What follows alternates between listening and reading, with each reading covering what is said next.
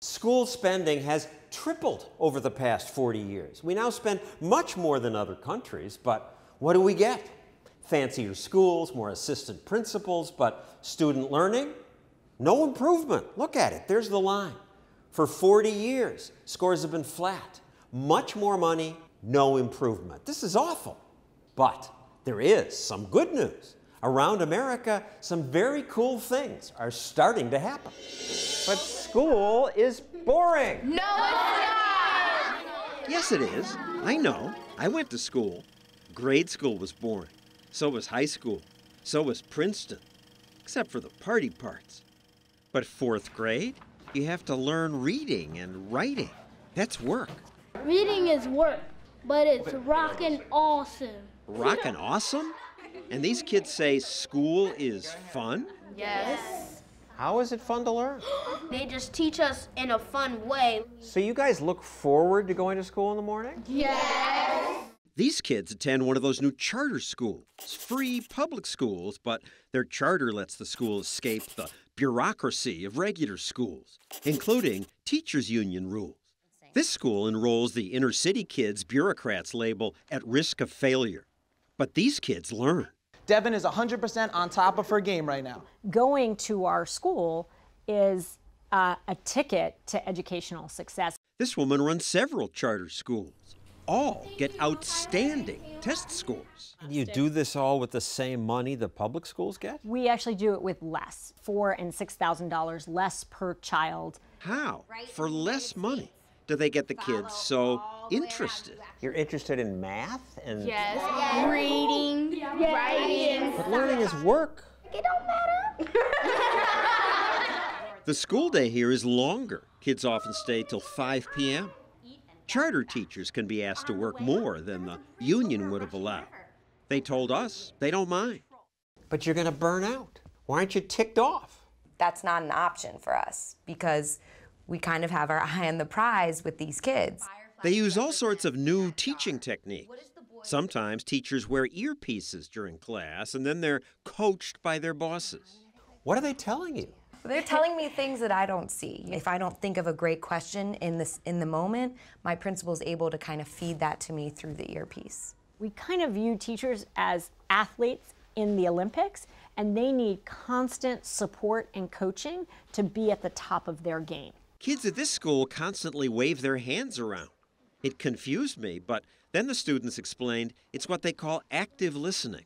Instead of interrupting class to blurt out, say, "Can I go to the bathroom?" or "I agree with that," the students make hand gestures. What's the symbol for agree? Like this.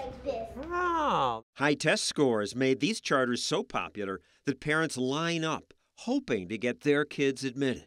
This line goes on and on forever. Goes around the block. So many applicants, but not that many spaces. So what do you do when you have thousands of people and just a few hundred slots? They hold a lottery. The winners are happy.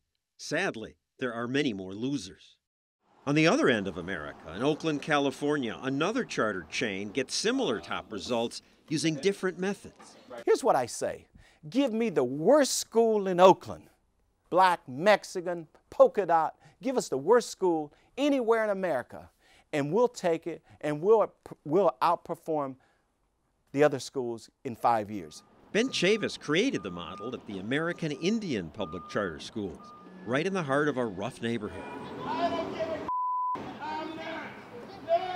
Now, these are hard workers here. The kids at American Indian schools now have some of the highest test scores in California. And you can do that on the same amount the state gives every school? We get less. We get less than every other school. The kids in American Indian public charter schools are scoring so far above the average for the state for public school children that there isn't even a word for it. They use different techniques from the charters in Harlem. Here at American Indian, they pay some kids to tutor other kids. We hire our students and we pay them. Thank you. They're excited. They're going to make some money.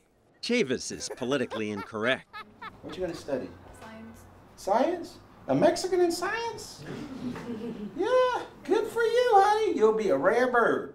He's been criticized for imposing strict rules. You got in trouble eating your boy. They're stricter because they really want us to succeed. A teacher made this student do push-ups in the hallway because he didn't follow directions. You actually have to try hard when you're here. I hate Saturday school. Oh my God. My other school, we didn't have as much homework. We had like 1 page of homework, but then here we have 6 subjects of homework. And then the teachers were a lot nicer, and here they're a lot meaner. Meaner, and yet No student's been expelled since the school began in 2000? No way. I love fools. I love the kids who get in trouble because you can take a kid who's acting like a fool or gets in trouble and use them as an example. It's cruel, your critics say. We have a 6th grade student acts up in class, he'll be sent to sit on the floor in an 8th grade class. Yes, that's true. And embarrassment keeps people in line, whether we want to admit it or not. even gym class is strict. At my old school, we play games every PE. But here, it's either running for 10 minutes or running around the block. You fire people at your schools. They should be fired. You fired a teacher after 1 day? She is incompetent. You could tell in 1 day? Yeah, she is incompetent. Last year, I thought I was going to get fired a few times. If I'm not doing a good job, it's over. And it could happen at the drop of a dime. That's not true at most government-run schools, especially union ones. Union teachers are happy that they can't be suddenly fired. But these charter teachers can be. You can get canned in a moment. Doesn't it bother you?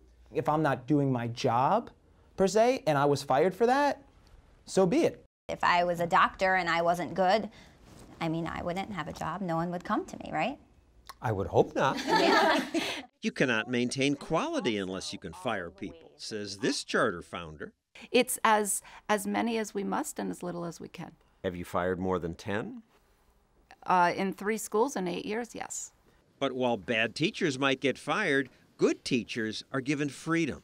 They can choose their textbooks, their teaching methods, as long as they, every quarter and every year, make sure that the students are learning what they need to learn at the end of the day. In Harlem, 43% of 8th graders get passing grades on state math tests. 100% of her kids pass. So, if such charters work, why aren't there more of them? Don't be fooled! Abort charter schools! Because unions and supporters of traditional schools hate charters. This protest occurred outside one of Eva Moskowitz's charters. Eva Moskowitz must go! I hope it's not personal, but it may be.